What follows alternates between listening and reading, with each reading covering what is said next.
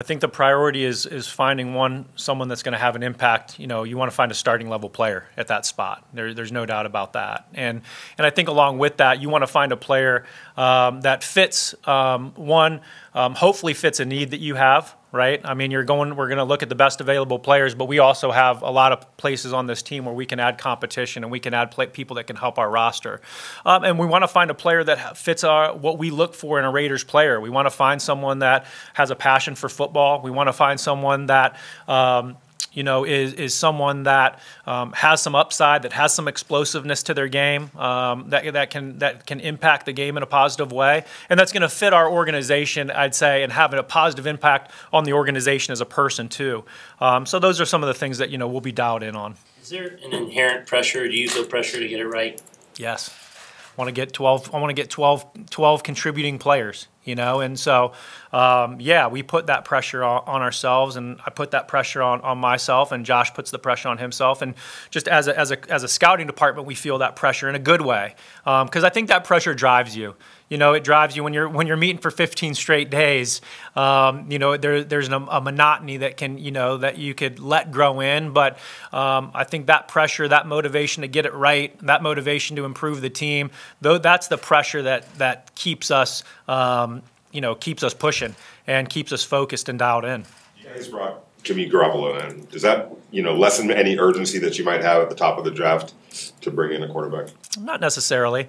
I think that, anytime you can find a young player at that position that's going to have an impact on your team, you have to keep an open mind to that. Of course, we're excited to have Jimmy, and having Jimmy does supply us with a very high-quality starting player at the position. And so we feel comfortable with that. But I think to close that door, and just say that that's not something you would do because of X, Y, and Z, that's not the business that we're in. What if you learned about Jalen Carter in this process, and you believe it's a more complicated issue for the Raiders than it was for another team?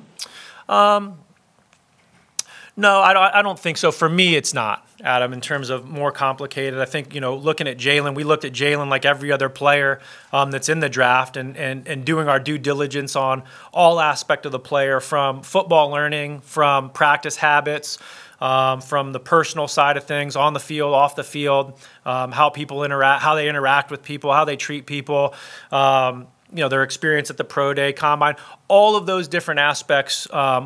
I don't think we want to cheat the process with any prospect in that regard. We want to hit those bases for each individual prospect. And then, of course, on some prospects, it's deeper, right? There's just more things to look at and more things to consider based on, their situation. And so Jalen, in that regard, was, similar and to a lot of players in the draft, and, feel very comfortable with the work that we've done on him. I was going to ask about Josh, but I think maybe on a more general level, do you think the running back scale needs to be looked at in a certain way? Like, it seems like smart teams are not guaranteeing long-term contracts to running backs, because that's probably the smart thing to do. But running backs are have a shorter shelf life. They go through this grind. Like, do you think that needs to be looked at some point? Looked at in terms of the pay scale, I guess, in terms of maybe getting them paid sooner or something along those lines, not affecting the cap as much for running backs. Like, that's above my That's not; those aren't the weeds that I want to get into right now.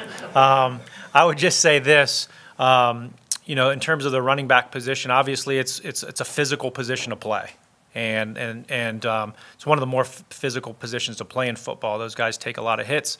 They're often carry the ball and touch the ball more than other skill players and things like that. And so it's a tough position to play. And in terms of like getting into the the pay scale and what it could be or should be, I'm gonna leave that one alone.